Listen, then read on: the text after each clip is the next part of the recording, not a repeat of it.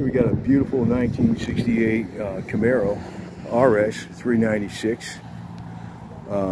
Really done up nice, orange and white. Car just came down from North Carolina mountains too, believe it or not. So we're down here in Florida now, but just came from North Carolina mountains. 396, 375 horsepower. Very clean underneath here. Everything detailed out nice. Got your BF Goodrich radial TAs, Rally Sport package, the stripe on there. I know like people get confused about RS and SS. It's a trim level, so you can have an RS and an SS together, both trim levels.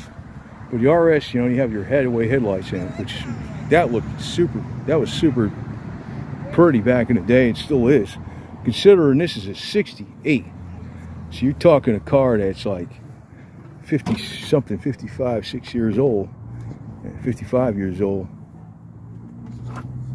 Wait a minute, what is that? Yeah, 55 years old. A 4-speed in it, and there's going to be a Tremax 6-speed going in it too, pretty soon. Got your gauge package down there, and the down there at the bottom on the console. See how the factory did things back then? See how they did the seats too, nothing plain like they got today.